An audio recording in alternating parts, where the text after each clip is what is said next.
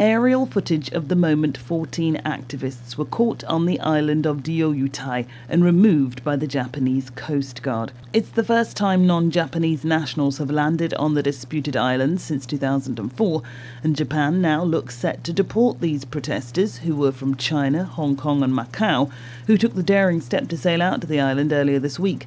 They're all now in custody while their fate is decided, and the spat between Japan and China over its ownership continues. Japan calls the islets, which are between Taiwan and Okinawa, as the Senkaku Islands.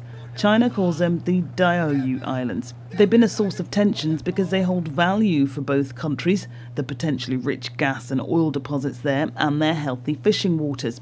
China has maintained that it has indisputable sovereignty over the islands and has urged the safe release of all 14 activists.